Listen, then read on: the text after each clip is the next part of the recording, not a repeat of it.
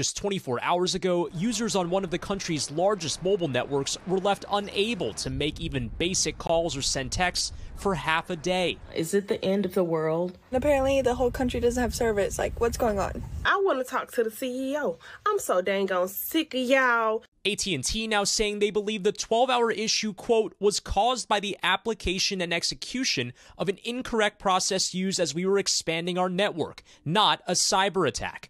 The company added it is further investigating the matter. Several government agencies said they're taking a look too, including Homeland Security, the Federal Communications Commission, and the FBI.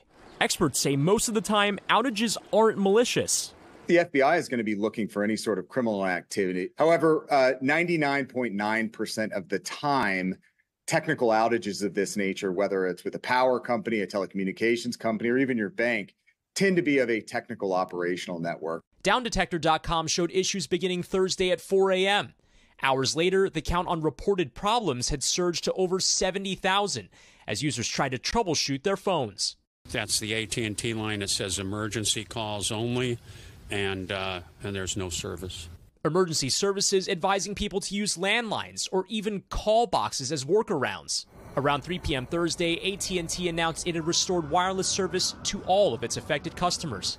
That was too late for Conchinia Fowler in Greenville, South Carolina, who had no choice but to close her restaurant, Vegan House Shack, for the day. Thursday is a big day for me. I lost a lot of money. She uses AT&T to take the 20% of orders that come by phone and also uses a hotspot to process the card terminals she needs to process sales.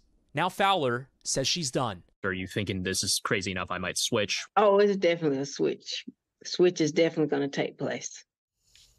And a tip for those of you whose phones were stuck on SOS mode. When that happens, you can make an emergency call and ping your location to emergency services. On iPhones, they can also contact a loved one or family member designated as an emergency contact, which you have to set up. It's a good reminder if that situation from yesterday ever happens again, guys. All right, Brian, thank you. Thank you. Hey, thanks for watching. Don't miss the Today Show every weekday at 11 a.m. Eastern, 8 Pacific on our streaming channel, Today All Day.